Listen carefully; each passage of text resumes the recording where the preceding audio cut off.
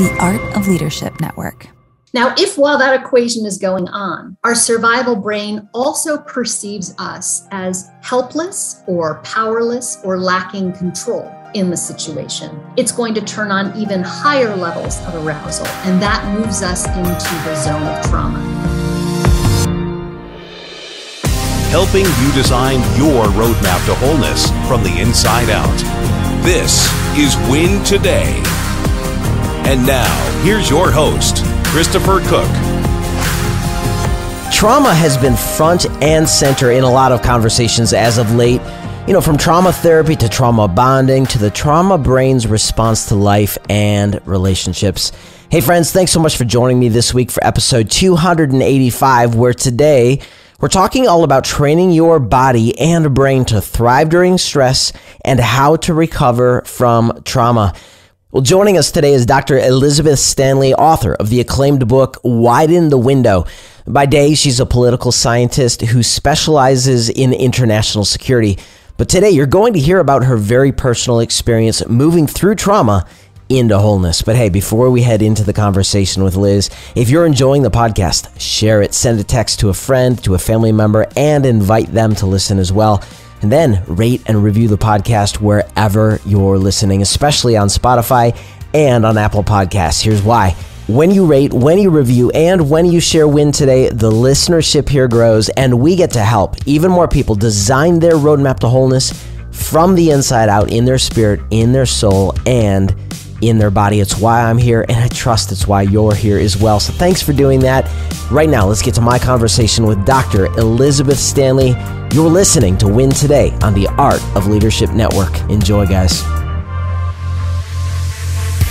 Liz, what a joy to welcome you to Win Today. Thanks for being here. Thank you so much, Chris, for inviting me and having me. I'm looking forward to our conversation. I am too. As we spoke before I hit record, this message about transformation and the subject matter of trauma and stress is so personal to me. So I'm just very, very grateful for your time today. And I tell you what, here's where I'd love to start. Trauma has been front and center in a lot of conversations, from trauma therapy to trauma bonding to even the trauma brain's response to life and relationships. So I'd love to start by asking you, Liz, to lay a foundation of what trauma is specifically and then how it manifests in our bodies. Let's clear the deck and just start afresh. Okay, that sounds great. So trauma is actually on a continuum with stress. And in our general understanding, that often isn't pretty clear. So I want to start by first defining stress and then explain how trauma is kind of a continuation of it. Please. Stress happens whenever we have a stressor, an event, either inside of us, like racing thoughts or a flashback or recovering after surgery, or something outside of us, like traffic or COVID or other challenges in communities. We have the stressor. Our survival brain, some of the oldest parts of our brain, perceives the stressor as threatening or challenging. And if both of those things are there, the stressor and this perception of threat, we will turn on stress arousal, which is nothing more than all of the ways that our mind and body are mobilizing focus and energy to be able to cope with that challenge. And for many of us, we don't then recover from that. So we stay in a chronically activated, a chronic stress state, which over time has kind of undermining effects on our resilience, which we may talk about later. But that is, I present it as an equation because in some ways it's a neurobiological done deal. If we have a stressor and our survival brain perceived it as threatening and challenging, we will have stress. Can't not have that happen. Now, if while that equation is going on, our survival brain also perceives us as helpless or powerless or lacking control in the situation, it's going to turn on even higher levels of arousal, and that moves us into the zone of trauma. And so the really important components of trauma are the fact that we have perceived ourselves to be helpless, powerless, and lacking control. And this is where it often gets people caught up because our thinking brains, the parts that make conscious decision-making, they might not feel helpless or powerless or lacking control. So like, wait a minute, I'm not traumatized. But it isn't up to the thinking brain whether the trauma happens. It's up to these evolutionarily older parts of our brain, the survival brain. And that perception of helplessness, powerlessness, it's happening at an unconscious level. It often happens if the current situation, the current threat or challenge, contains cues that are similar to prior traumatic events in our life, because our survival brain makes all of its choices based on its assessment in the moment, and it compares it to these implicit memories, this bank of all the prior moments that it was assessing, stress and challenge. And so if there's something that happened earlier in our life, often from childhood, and there's any similarity that the survival brain could generalize and expect that the current thing is like that prior thing, it can move us into the zone of trauma.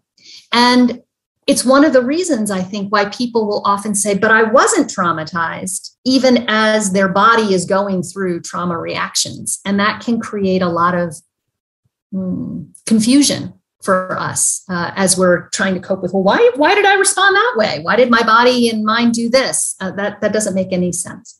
It's often because of these older perceptions that the survival brain is enacting.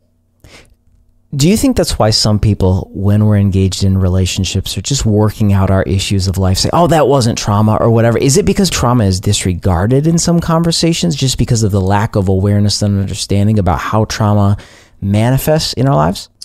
I think that's part of it. I think part of it, too, is we have collectively created narratives or norms that stress is kind of a badge of honor. I mean, in our country especially, but I think in much of the modern world, being stressed is considered somehow a sign that we're important, or we're special, we're busy, yes, we're successful. And so people brag about how little sleep they got, or how overscheduled they are, or how many things they have on deadline, and how long they've taken since they take a vacation, all of those things that we kind of consider valuable. Stress gets romanticized.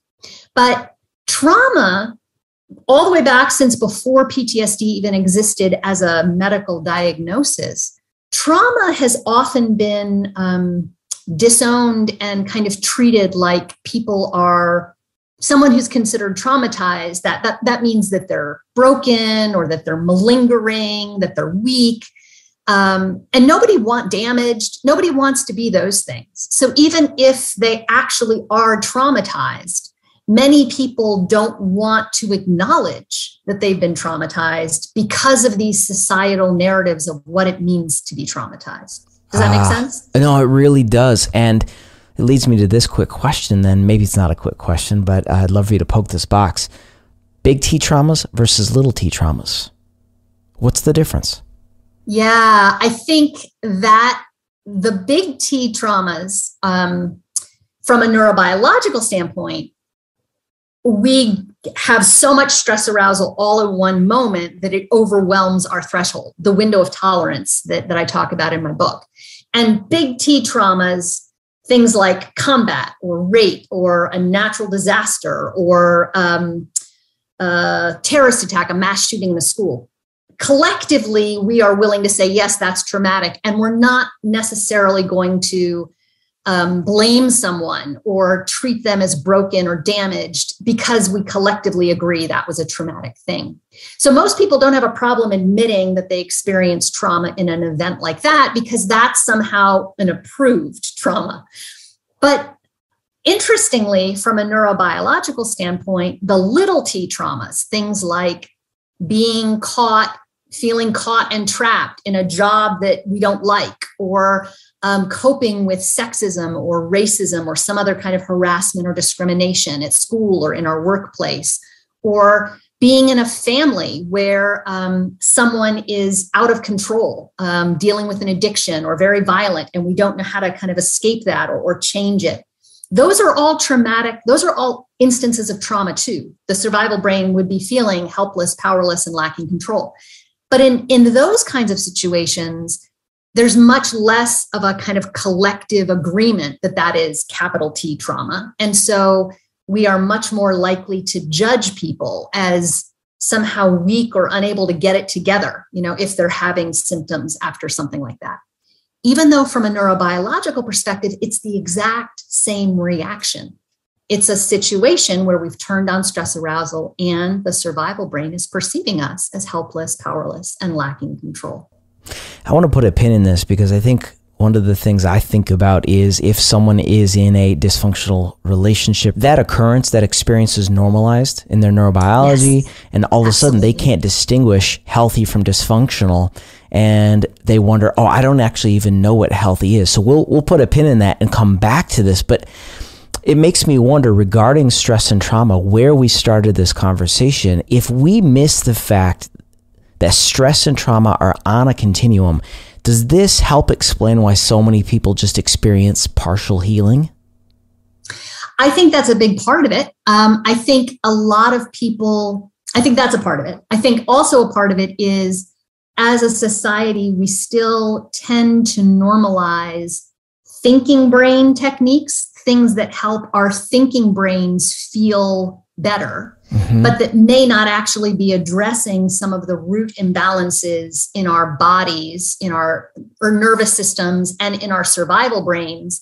So that the healing ends up being incomplete because we've only addressed a piece of what is actually going to bring us back to our baseline. So I think both of those things are going on together. I understand that, and that's so helpful. In fact, let's just stay here. Give us a primer, Liz, if you would, on thinking brain and the survival brain. Where is each housed? What are the key functions of each? And I'll even just say this as a primer here. In my own research, I've found that the limbic system is 1,000,000 times more powerful than the executive function of the prefrontal cortex. So I think that's part of the conversation, but I'll let you take it from there and teach us. Absolutely.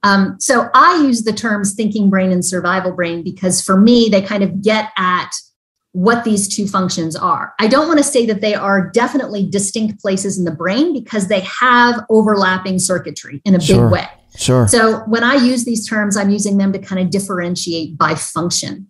And it's very similar to how Daniel Kahneman, the economist who wrote the book, Thinking Fast and Slow, he's talking about thinking fast and thinking slow. It's the same thing. He's just using those terms to get at these two functions.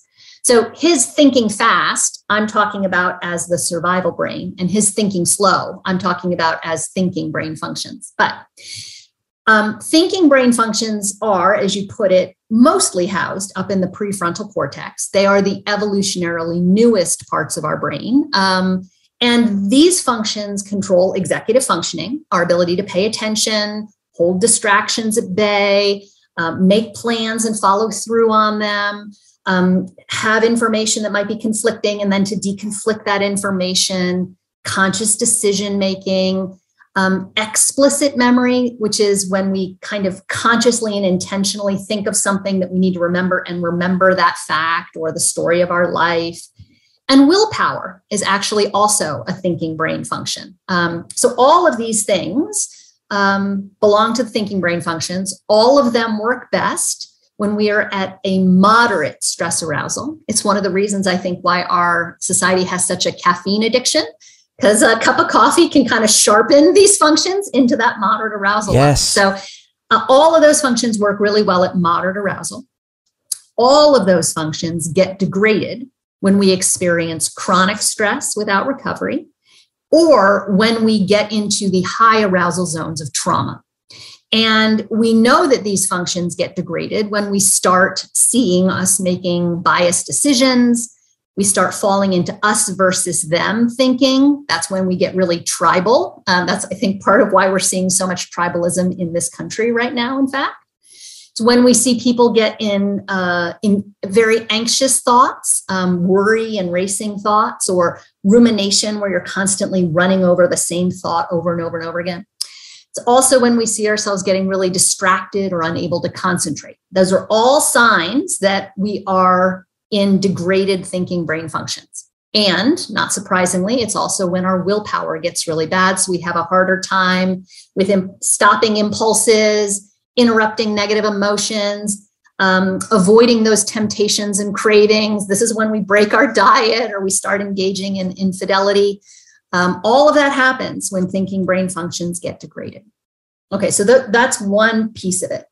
The other piece are the survival brain functions. I use the term survival brain because these are evolutionarily older, and these functions exist for our survival. That's why they were wired. And unlike the thinking brain, we hear the thinking brain's running commentary of thoughts in our head. So many people identify with their thinking brain. They're listening to it all day long. It's narrating, what's going on in life. The survival brain isn't talking to us in our brain. We don't hear it. We can only see what's happening in our survival brain via the effects in our body. So we might watch our physical sensations and our emotions. Those are our cues about what's happening in our survival brain. And our survival brain is responsible for neuroception, that unconscious threat appraisal process of the stress equation that I was talking about before. And if it appraises something as threatening and challenging, it turns stress on. And to support that, it has this implicit memory bank. So it's all the prior moments of neuroception in our life, which is the reason why you and I, Chris, might experience a stressor and I might get stressed and you might not, or vice versa, because you have one implicit memory bank and I have a different one. It's why we're going to have very different reactions. We each have our own individualized accumulation of implicit memory. And then the survival brain also controls all the survival functions of fight or flight, and even the older, the responsive trauma of freeze. It controls all the organs turning on and off and the hormones turning on and off to help us survive. It just does all of that automatically. And then when the survival brain perceives us to be safe, that's when it turns on all of the rest and recovery functions. So that's when we eat, that's when we sleep. And an implication of that is if our survival brain isn't perceiving safety, it's not going to be turning recovery on. And that's part of what leads us to be in this kind of chronically stressed state. So these functions, all of them, are automatic, they're pre-conscious, they're fast, and they exist that way so that they can keep us safe. The thing is, and this gets back to the incomplete healing comment that you asked about before, Chris, many of us identify with our thinking brain and we choose things that help our thinking brains feel calmer.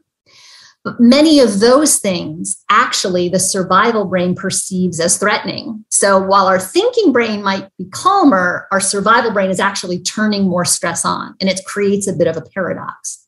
During the pandemic, for example, and the pandemic existed, has all the characteristics of stressors that would lead us to turn on a lot of arousal. It was unpredictable, it was uncontrollable, it was threatening to our physical survival, and it was new, it was novel. All those things make us have more stress. So for many of us, our thinking brains are like, well, what if this happens? What if that happens? And so our thinking brains naturally gravitate to grab more information. Everybody went and started looking at statistics and reading their social media cues and their feeds. And as we did that and gathered information, our survival brain took that as threatening and turned on more anxiety. And then we gather more information and the survival brain turns on more anxiety, and it becomes a bit of a vicious cycle. Oh my gosh. Okay. So you've said so much. That was a long answer. Oh no, I loved it. In fact, folks, listen, I want you to hit pause. I actually want you to rewind and listen to this again, because this I think is a meta narrative for even how we approach transformation in our baseline understanding of what's happening on the interior. Now, I want to just poke a couple boxes from the information you just shared. The first of which is willpower. Now, one of the arguments I assert often with the listeners here on Win Today is that sure, self-help, sure, willpower is helpful. It's just really limited. And what I heard you say is because it's in the thinking brain, if we have these implicit memories that are being driven from survival brain, they're going to override our, I know that I want to do this, but I can't. Right? So the first thing I heard you say is when it comes time to changing our lives, we can't rely on willpower. You can't will your way through it. You can't. And if you try, you're only going to end up feeling guilty and ashamed because willpower will be degraded. Your survival brain is going to be driving the show. You're going to end up choosing a behavior that you didn't want to be choosing, whether it's procrastination or drinking alcohol or self-harming or acting out against somebody else, whatever it is. You're going to do something that then you're going to then feel guilty and ashamed about. That actually just adds more to the stress load and decreases your willpower even further. And it sets up this awful vicious cycle where people end up hating themselves for years. And you can't will your way out of it. You can't. And worse, we normalize that experience so much so we wear it like a coat, and now healing and transformation is indistinguishable from this shame, pain, fear, shame, control cycle that we have lived in for so long, right? Yes. Okay, so the second piece I want to connect with you, Liz, is this. Because what I heard you say regarding the implicit memory bank is that, therefore, early childhood, and we're going to get to adverse childhood experiences here in a little bit in the conversation, but early painful memories that are truly now subconscious. Like, we might not actually remember the day-to-day details of the moment, but our physiology does. Yes. So early painful memories that are now subconscious frame up the lens through which we see ourselves, others, and circumstances, thus overriding the thinking brain, thus rendering us guilty and ashamed. So I'm fired up right now because I think we are on the precipice through your book, Widen the Window.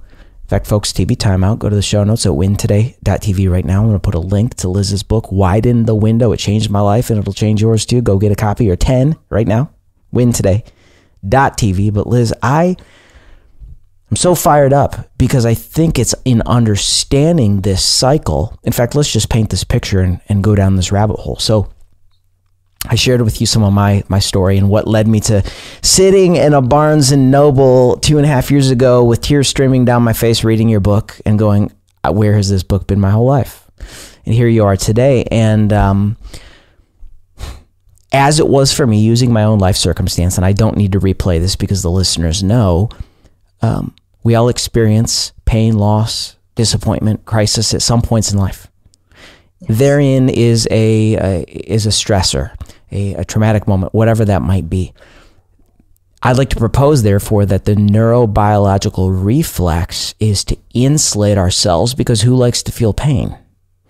But in doing so, after a while, we end up isolating ourselves so much so that not only are we, keeping ourselves from bad people and bad circumstances, and we'll just use relationships as an example here, but in the same motion, we're keeping ourselves from good people, life-giving circumstances, and in so doing, we're atrophying the wind in the sail that keeps us going forward in life. Thus, our reflexive behavior and thinking is fear, shame, control, shame, blame, guilt, as you said, and we go right back to feeling more pain, and we're trapped in this cycle. So I know I just said a lot, but does all of that seem to add up and help us explain why so many of us are desperate for change in our lives, and we are doing the right things but getting the wrong result, and we don't know why? I absolutely think that many people are doing the right thing. They do want things to be different, but they don't understand why they aren't. I was this way myself. In many ways, my own mind and body were exhibit A of what I end up writing about. And I coped the way I had been socialized to cope in my family of origin, and then in the military, which was where I was working at the time. But even in all of the high achieving environments I had been in before, you don't have to be military or a first responder to cope this way. We have habituated in our culture that it's somehow a valuable thing to be able to keep pressing and going through adversity. And yes, in a crisis situation, in an emergency, in something that is like a really big deal right now, we have to be able to keep going. But that's actually not the way our wiring was designed to be used. Our wiring was designed to be able to manage that crisis and then have some time, if you think about our ancestors, hold away in a cave for a couple days at a time for things to recover and settle again. We don't live that way. And so we're habitually kind of compartmentalizing and pushing things under and powering through.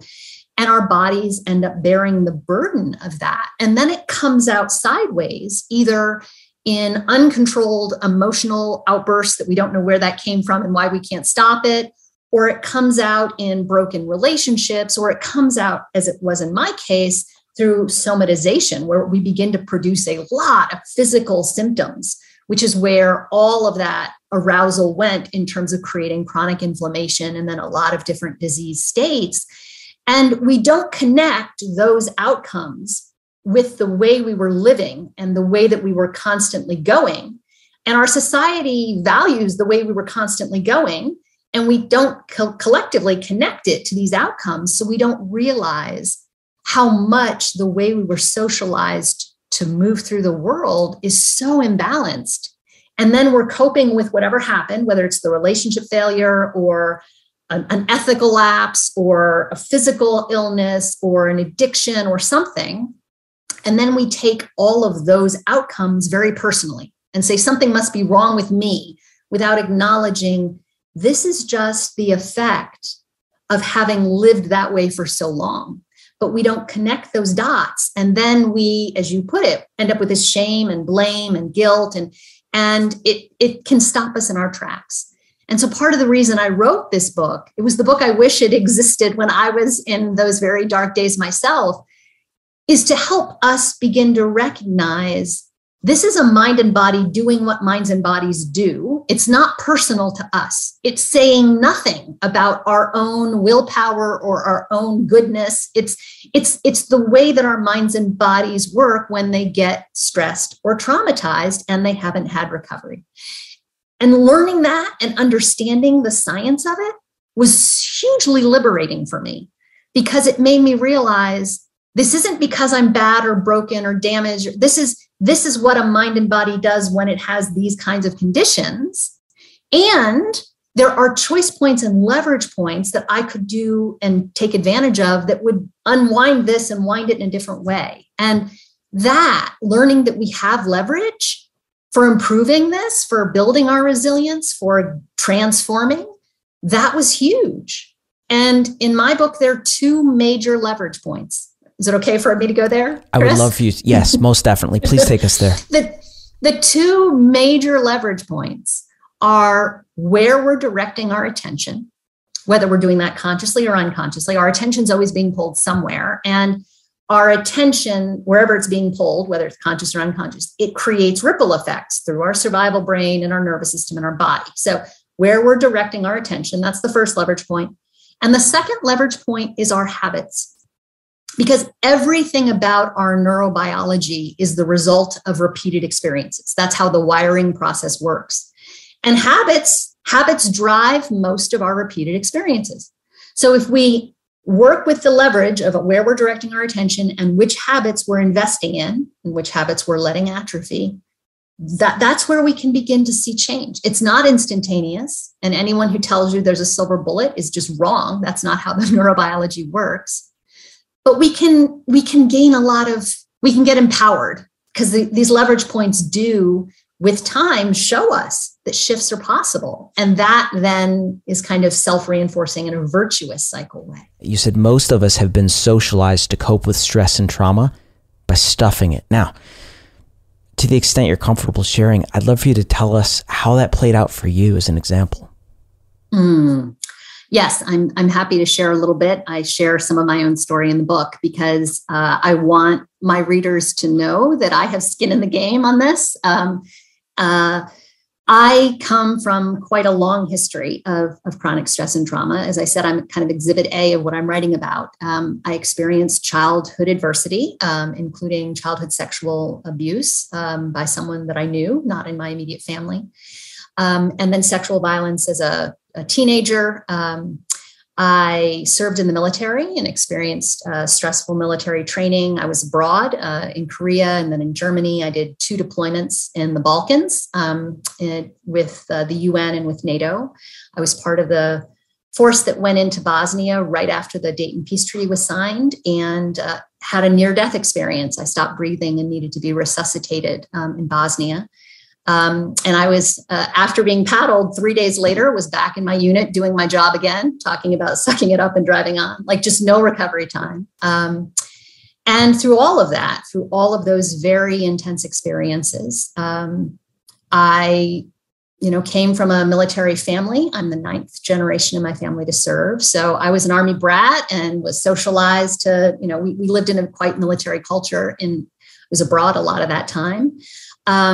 And we were sort of compartmentalize and keep going was kind of the way we were raised. And then that got really taken up when I was in the military too. The Army calls it suck it up and drive on. And that's really what it was. And through all of that, my body bore the burden of that denial. I had chronic inflammation that led to chronic respiratory diseases. I had suffered from insomnia. I had migraines. And then when I left active duty, I was diagnosed with depression and PTSD, and was starting the healing process. But I was so out of touch with my body and so out of touch with my choices that it took a while to kind of unwind some of the choices that I had made that were not the right choice. And if I'd been able to listen to my intuition a little bit better, part of cutting yourself off from your emotions is also cutting yourself off from your intuition. And so I in some ways had wandered down a path that felt really not connected to me. And part of healing was beginning to reconnect to me. But the thing that finally got my big attention was I had Lyme disease, but didn't know it. I'd had it for over 10 years at that point. And I lost my eyesight. The Lyme attacked my optic nerves.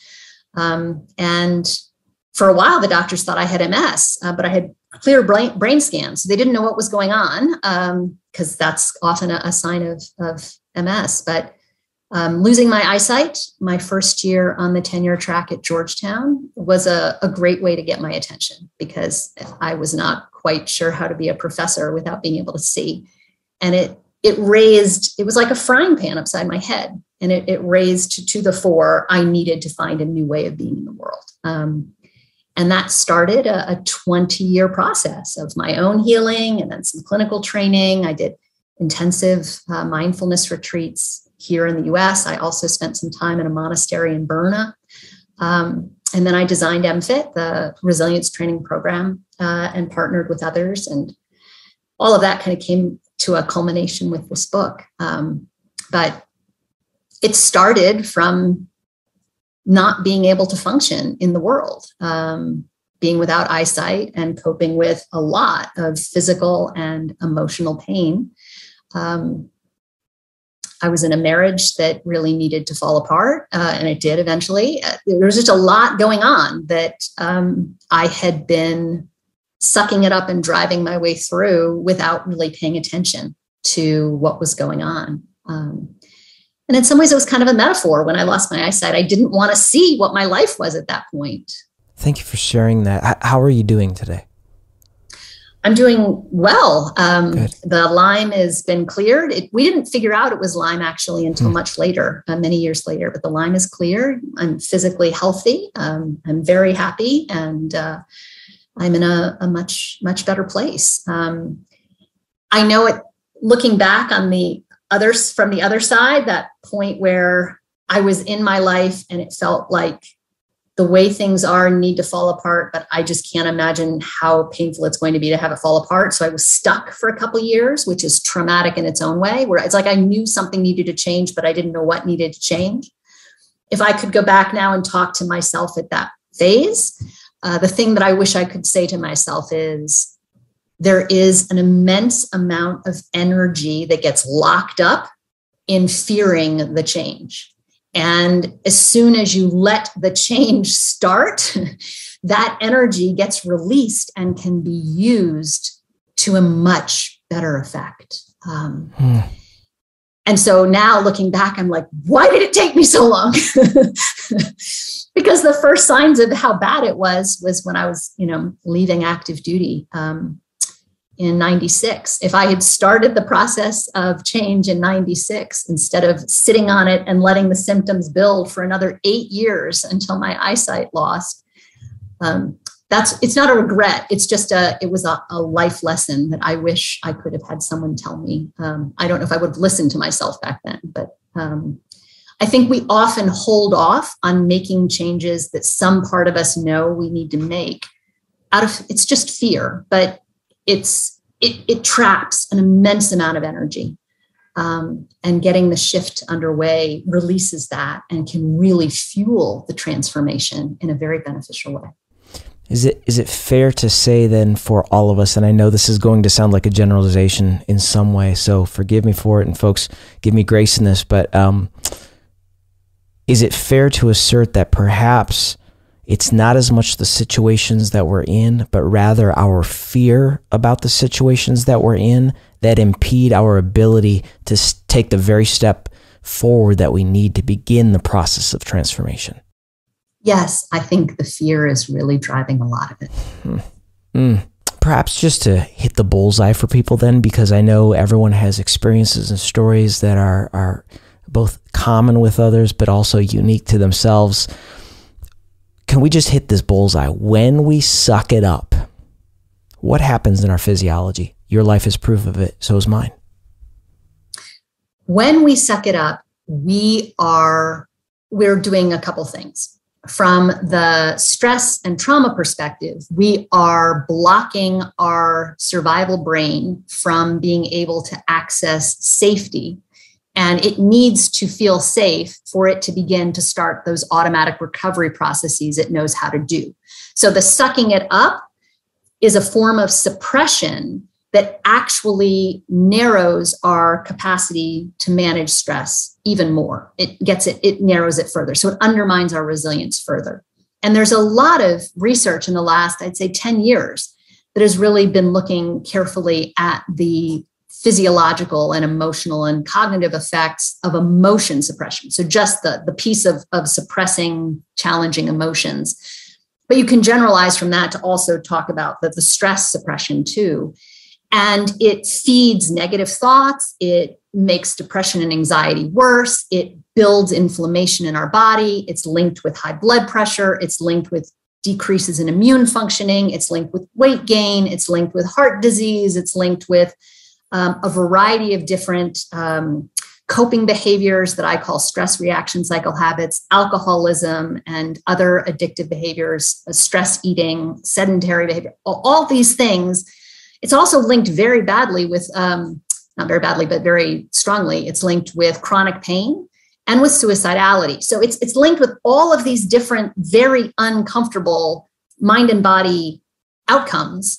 And we continue suppressing because we've been socialized that that's what, good people do, but it's actually making it worse. And so many of these organizations that have suck it up and drive on as one of their defining ways of being as an organization, they have this for a good reason. It isn't like they're trying to be malicious on purpose. I mean, the organizations that train this, you think about first responders or the military or the healthcare profession, they train this because they want their people to be able to still function in a firefight, or when they're, sending somebody into a burning house to rescue people, or they're in the ER and someone has just coded and they have to try and revive that person.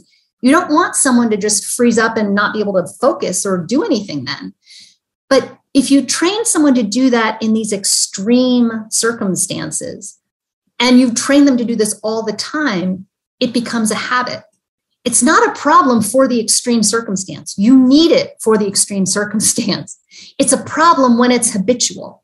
And these organizations don't do a good job of training opposite behavior for other habits, So people like I couldn't not do that. That was all I knew how to do. I'd spent decades learning how to suck it up and drive on. And even in times when I wasn't in a stressful situation, I'm still sucking it up and driving on because that's the only habit I had ever been taught. It took me a while to learn other habits to counteract that. And ultimately, that's what we want, is the flexibility, that we can access that capacity during an extreme event, but that we don't have to live that way all the time, because it's the living that way all the time that's the problem. I'm so fascinated right now because what I hear you saying in a way is, across long-term life experiences, is that sucking it up is fueled by shame, which says armor up, just plow through. But then in so doing, it blocks vulnerability that asks help. Yes. Yes, it does. Yes, it does. And the thing is, we are wired as social animals. I mean, humans have to be. Human infants can't survive on their own. And the reason why we have all of these different mechanisms of social wiring is to ensure that we can cooperate and function together. I mean, humans were not the apex predators on their own. They only became the apex predator as a group. And human infants need parents or other people to care for them until they can be independent. I mean, we don't reach adulthood. We're the longest species. Our species is the last to reach adulthood of all the species. We need support from other humans. And our social wiring gives us all kinds of advantages.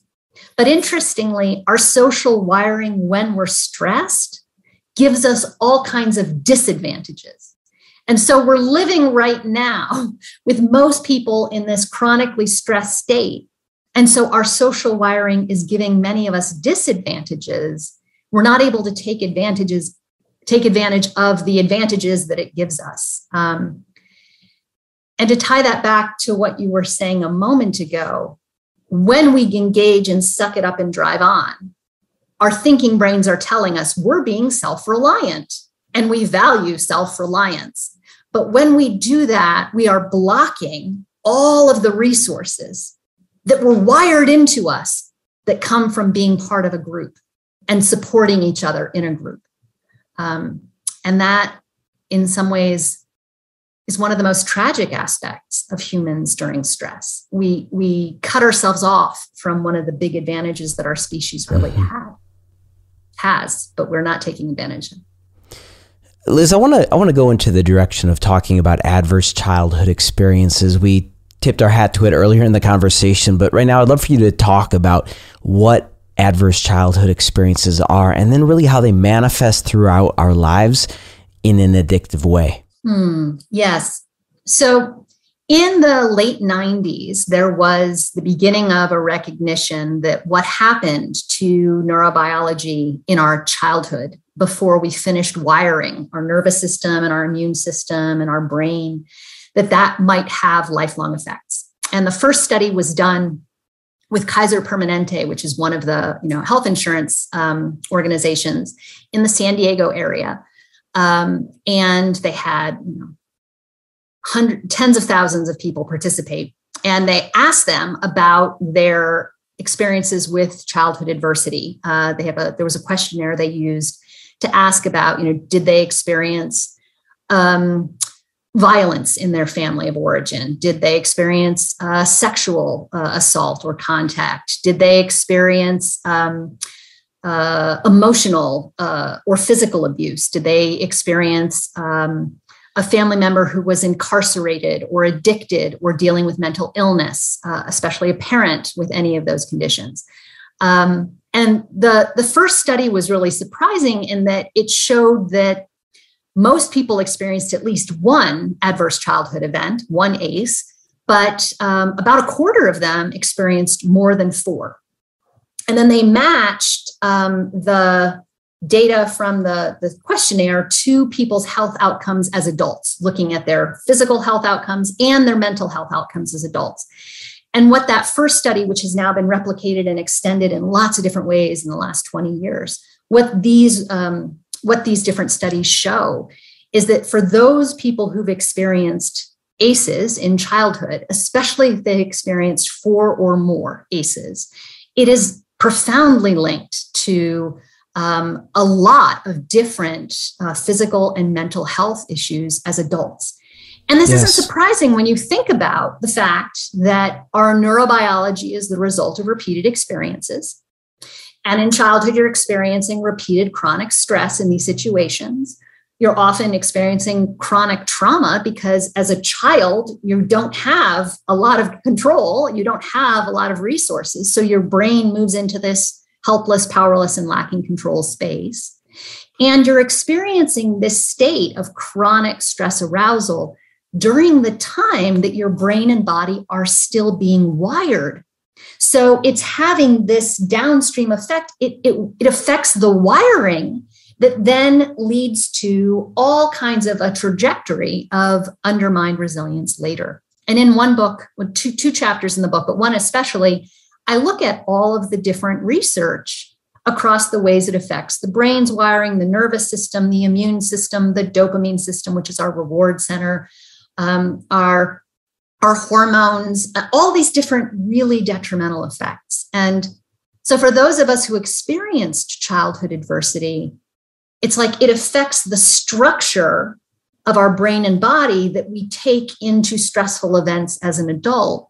Yet most of us have no idea that this was going on and therefore having an effect. And for me, it was really, really powerful to understand that. I had an ACE score of 6 by the time I got to college. And then there were several traumatic events that happened during college and shortly thereafter. No one had asked me about that. And I had never connected those dots until I was researching this book. But then it was like, oh, that's why this happens. That's why this happens. And that was so helpful to understand. It helped me not take it personally in quite the same way. Which then empowered you to take steps toward healing, steps towards transformation, because you had facts that could then validate your experiences to realize, oh, now I understand and can pursue wholeness in a way that is productive and even reverse some of the effects of what happened in the past. Yes, absolutely. Absolutely. And for those of us who have ACEs, had those experiences, once we have recovery, there's sort of a silver lining in it. By having had such high arousal levels, once we have full recovery, that actually gives our mind and body a wider window of tolerance to stress than someone who hasn't had those experiences. So it's like the positive upside is if we do get the recovery afterwards, we can be more resilient than someone who hasn't had those experiences. Resilience isn't about being pampered. It's about experiencing something stressful and then getting recovery. So especially for those of us with childhood adversity, there's the potential to build an extreme amount of resilience if we've done the work to have that recovery happen. Oh, that's really, really helpful. If listeners today want to find out if they have an ACE score, what that is in assistance of their journey to wholeness, where can they find that out? So you could Google Adverse Childhood Experience Survey, and that will pop up probably the original 10-question survey. But in the research that's been done in the 20 years since that first study in San Diego in 1997, there's been additional research looking at other things that do have the same effects as ACEs as things that are on that list. So I have a more holistic list of what counts as an ACE in my book in chapter 7. Great. Well, we'll link again, folks, to the book Widen the Window in the show notes, but also I'll Google one of those resources and put that in the show notes. So if you are looking for that, just go to wintoday.tv. I'd love, Liz, if you could, because again, this is personal to you. It manifested in Lyme for you, MS for me. Talk about how ACEs impair our immune system. And this is quite literally my story. Yes. Well, it's interesting because it isn't really until the last probably 10 years that scientists and doctors have begun to acknowledge how much chronic inflammation is underlying a wide range of different physical and mental health issues. And chronic inflammation is the result of an epigenetic change. Epigenetics is the science of how repeated experiences affect our gene expression. So if we're having the repeated experience of chronic stress, and that can come from having chronic little t traumas, like we talked about earlier, it can even happen from something as mundane as chronic sleep deprivation. And interestingly, in the science literature, chronic sleep deprivation happens when we have 2 weeks or longer of just getting 6 hours a night. That's where many people live all the time. So I'm saying that to make the point, we can end up with this epigenetic change towards chronic inflammation without having trauma history or a lot of stress history. If we're just not getting enough sleep, we can have that change happen. It's really important for listeners to know that because sleep is the single easiest change we could make that could help change our body's functioning. But when we have this epigenetic change, that it affects the gene expression, that puts our immune system on a footing where it gets very, very good, hypersensitive at turning on macrophages that are kind of looking for the bad guys. So turning the inflammation on. But it gets imbalanced because the cytokines to turn the inflammation off are no longer working as well. So we're turning inflammation on, we're not turning it off. Any little thing gets it hyperactive and it turns a lot on, and then it never turns it off. And over time, the whole system develops chronic inflammation. And it underlies such a wide range of things: chronic pain, allergies, asthma, MS and other autoimmune issues, depression, anxiety disorders, PTSD, dementia, and so a range of different cognitive issues, heart disease, diabetes, just a wide range of different things that we don't connect back to the chronic inflammation that resulted from chronic arousal. Could you spend a little more time on the importance of sleep? Because one of the things that I hear is, well, we'll just make up for lost sleep. I know it's been a busy week, but we'll just sleep in on the weekend. But I don't think that's possible in my own research. What else should we know about sleep? In fact, I'll just quote you from your book. You said possibly, and you just said it here. So for redundancy, you wrote, possibly the single most important choice we make in daily life affecting the width of our window is how much high quality sleep we get on a regular basis. This is no joke. This is absolutely no joke. And as someone who slept for many years in the 2 to 4 hours a night range, I did that through much of high school and college and my first years in the Army. I know from firsthand experience what a kind of that punch drunkenness where you haven't had much sleep, the self delusion it creates of I'm invincible. We can have this sense of we can function really well, and our thinking brain might be telling us we've had enough sleep. But in all of the research between people's subjective assessments of how well they're doing versus their actual performance on tests, cognitive tests and emotional tests, there's no correlation there. So the less sleep we're getting, the less good a judge we are of how badly degraded we are in that situation.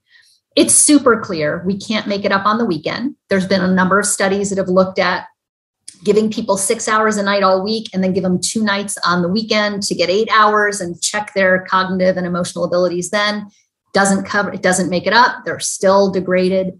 So sleeping in on the weekend is not enough to fix it.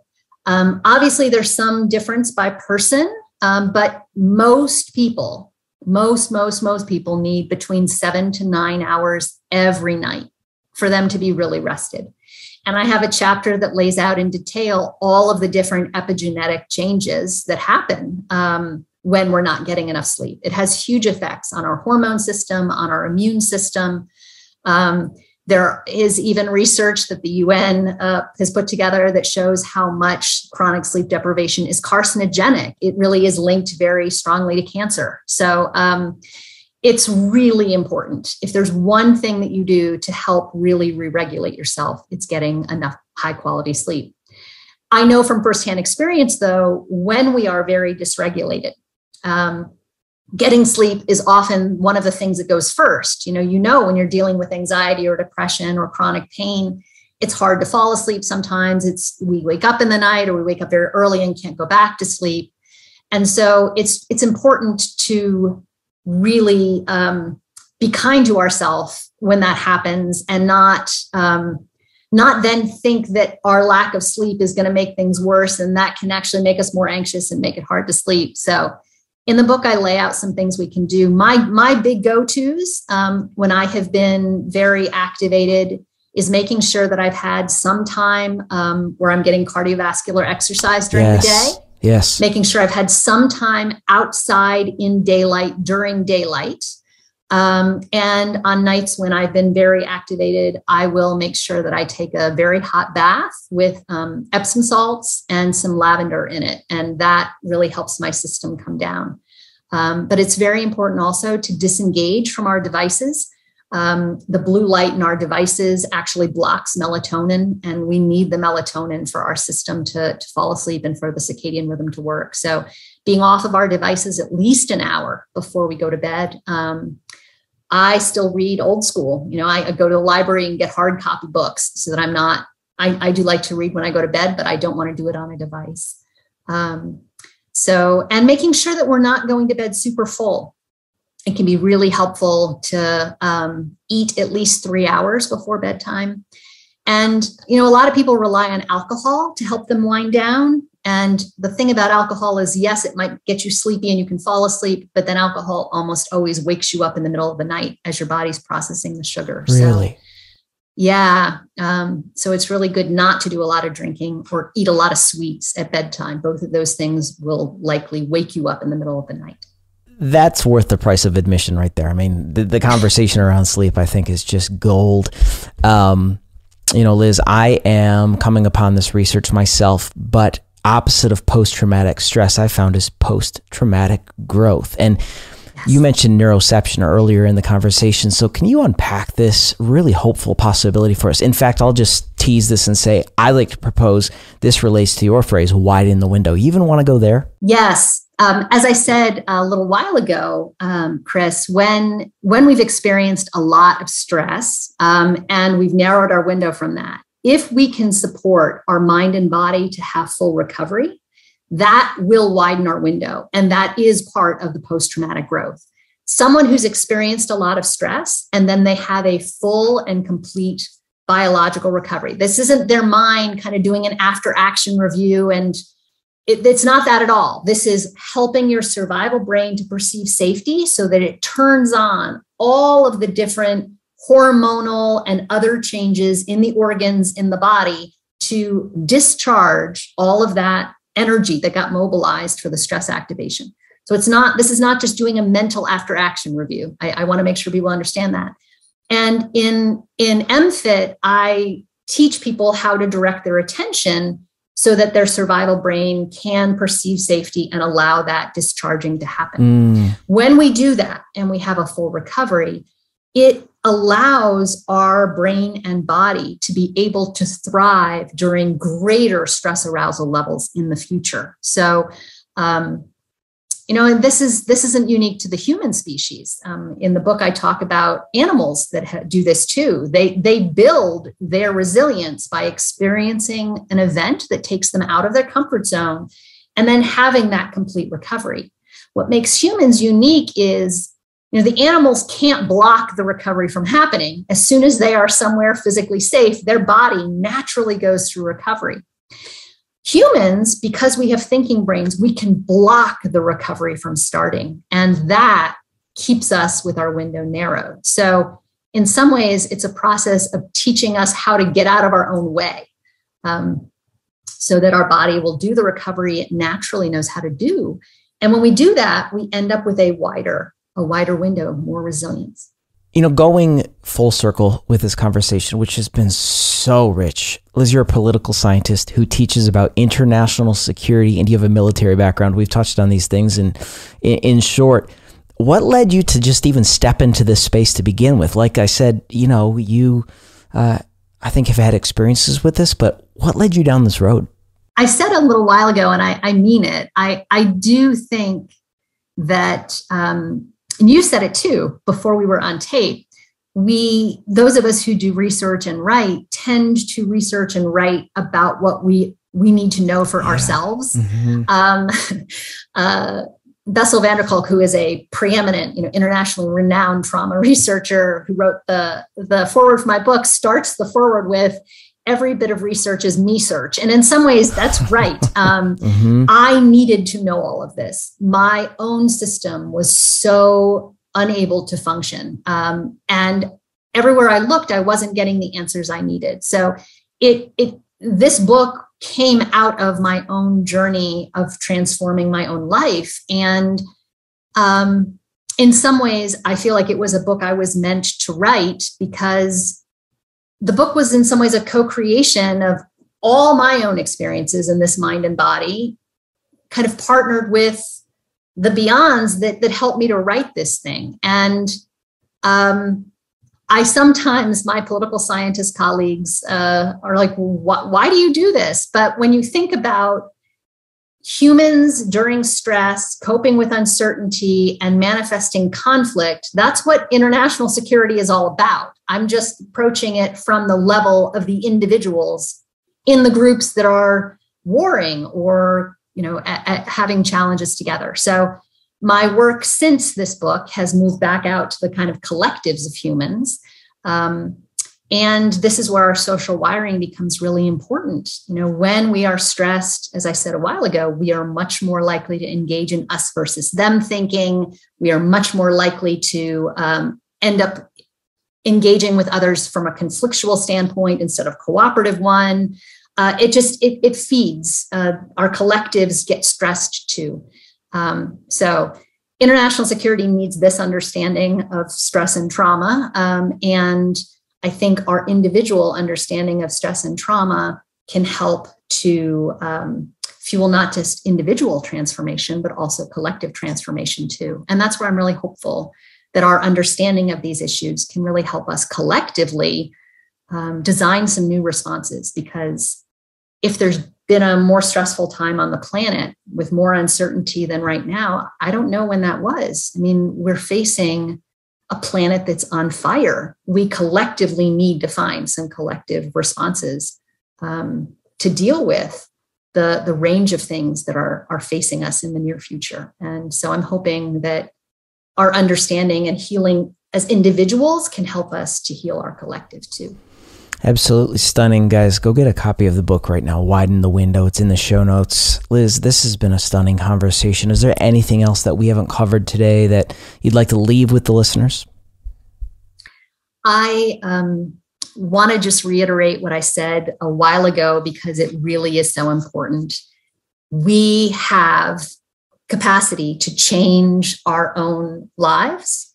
And the 2 points of leverage we have for changing our resilience is where we're directing our attention and which habits we're investing in. I talk about both in the book, but if you're interested, especially in the how to direct your attention, please go to my website. You can download the first exercise from the MFIT sequence. It's 5 minutes long. It's an exercise called the contact points to train your attention to a target object that your survival brain will find safe, that will help your system start with recovery.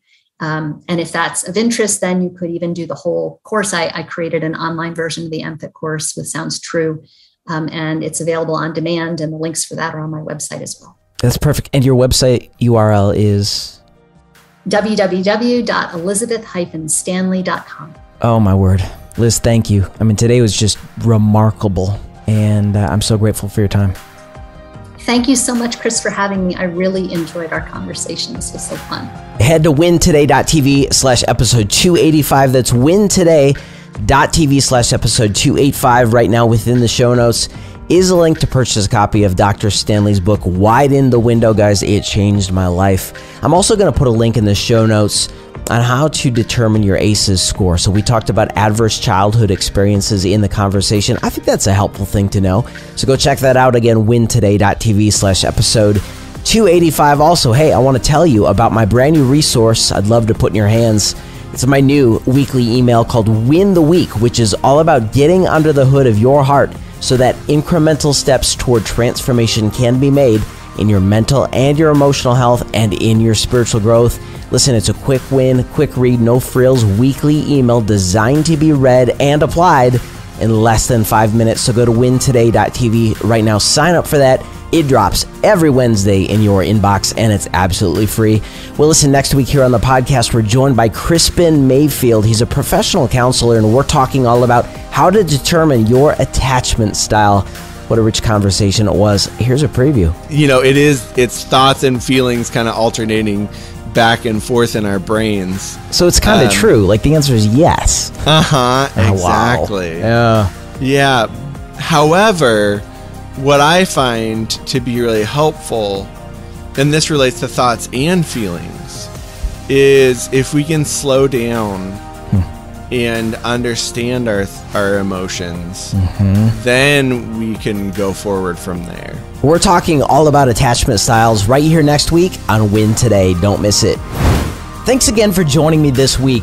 I believe you should be able to live at your best in your relationships, in your mental and emotional health, and in your personal and spiritual growth.